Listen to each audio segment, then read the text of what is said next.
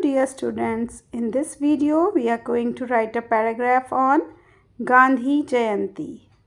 Happiness is when what you think, what you say and what you do are in harmony.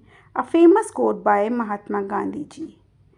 Gandhi Jayanti is a national festival celebrated on the 2nd of October every year in India to mark the birthday of the father of the nation, Mahatma Gandhi. Mohandas Karamchand Gandhi was born on this day at Porbandar in Gujarat. His birthday is declared as a national holiday in India. He is called as the father of the nation because of his tireless efforts to free India from the British rule following Satyagraha.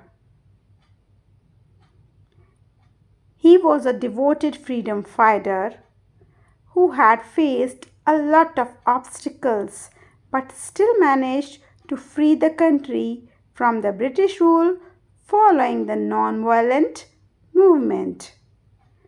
He was a great follower of truth and non-violence and strongly emphasized on cleanliness. The world celebrates this day as International Non-Violence Day.